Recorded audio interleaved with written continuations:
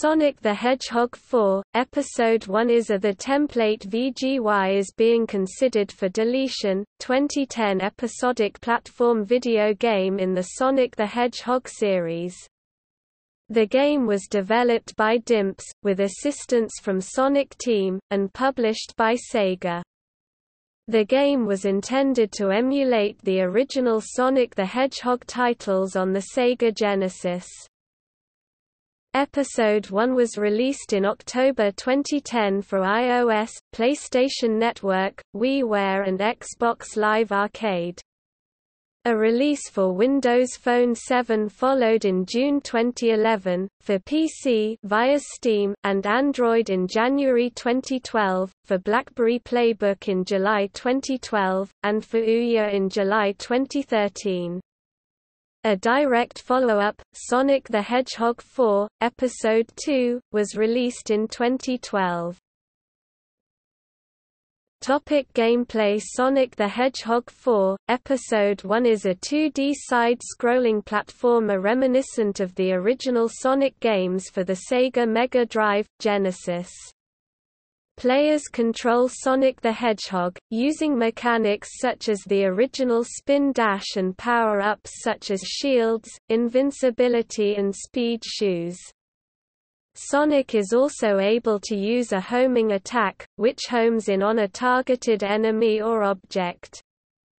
Unlike the first three classic Sonic games, after completing the first act, the player is able to freely choose which zone to play via a world map, or choose to play the zones sequentially.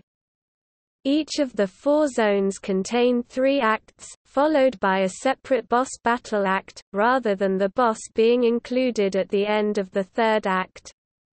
Each boss act is unlocked by completing all 3 acts in that zone. The boss battles, similar to the zones themselves, are inspired by the boss battles from older Sonic titles, although there are variations. Once all acts and boss battles within each zone are cleared, players gain access to a 5th and final zone. Special stages in Episode 1, accessed by finishing an act with at least 50 rings and then jumping into the giant ring that appears at the end of the stage, are based on the special stages in the original Sonic the Hedgehog. The player must tilt the playing field in order to navigate Sonic through a maze within a set time limit, collecting rings to open gates and time bonuses along the way, with the goal of each stage being to collect a Chaos Emerald. For the first time since Sonic and Knuckles, Sonic can transform into Super Sonic during regular levels after collecting all the Chaos Emeralds from the special stages, and at least 50 rings within the current act. The game is playable in up to 1080p HD on the PlayStation 3 and Xbox 360, and 480p on the Wii. The mobile versions of the game can be fully controlled with either the accelerometers or virtual buttons on the touchscreen. Certain levels also make specific use of the accelerometers. Players are also able to upload their game information to online leaderboards to compare level completion times and high scores. Plot Sonic the Hedgehog 4, Episode 1 is set after the events of Sonic and Knuckles 1994.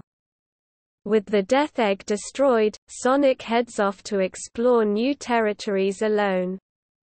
However, antagonist Dr. Eggman has survived their last encounter, and has revisited and improved some of his creations from previous games, attempting to get rid of Sonic as the first part of his new grandiose scheme.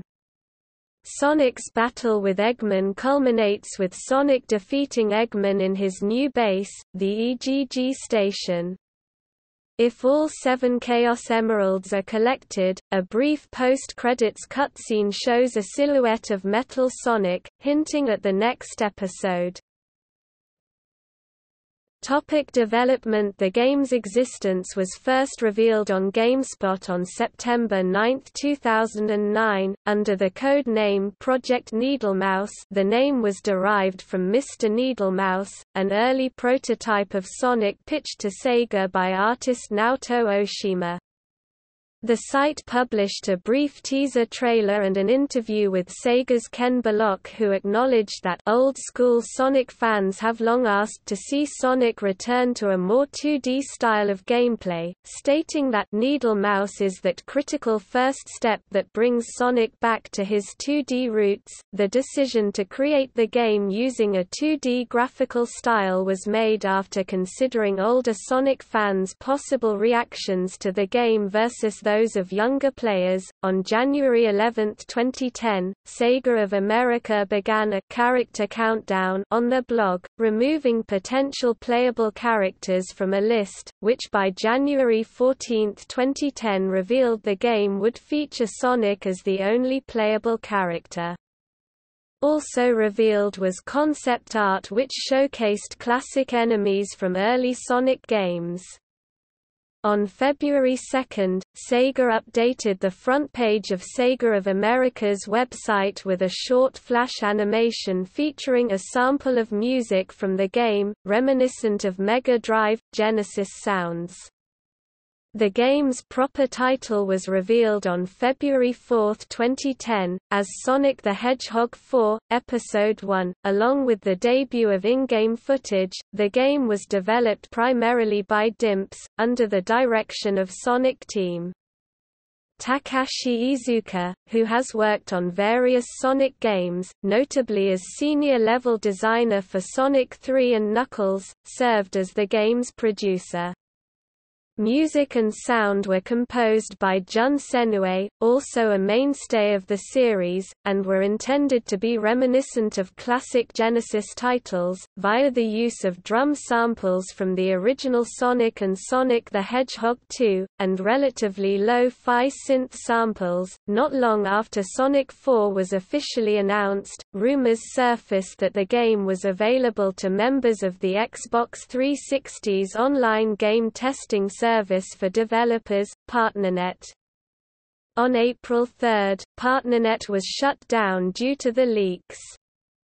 The leaked footage led to harsh criticism of the game physics and certain level designs. On May 20, 2010, Sega announced that Sonic 4 would be available on the App Store for the iOS, and that the game was to be moved from its original summer 2010 deadline to late 2010, so as to extend development time.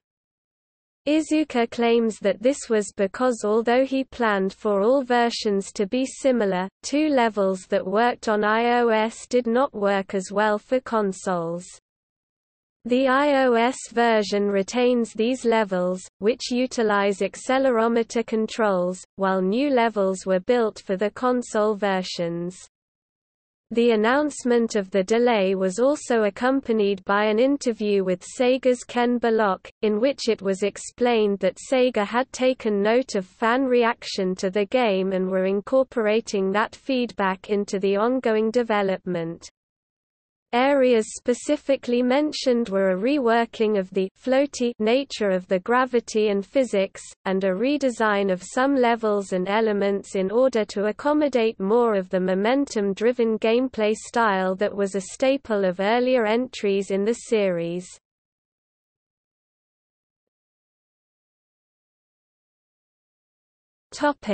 Reception. Sonic the Hedgehog 4, Episode 1 received generally positive reviews. Review aggregator website Metacritic gave the Wii version 81 100ths, the Xbox 360 version 72 100ths, the PlayStation 3 version 74 100ths, and the iOS version 70 100ths. IGN's Hilary Goldstein gave the game a score of 8.0 and an Editor's Choice Award, calling it short but sweet and well worth downloading. GamesRadar Plus' Justin Towell gave it a score of 9/10, calling it deserving of the name, Sonic the Hedgehog 4. OneUp.com's Kat Bailey gave it a B rank, praising the game's speed while criticizing some occasional poor design, such as boss battles and puzzles. Game Trailers gave it a 7.5, calling it a worthy investment for Sonic fans.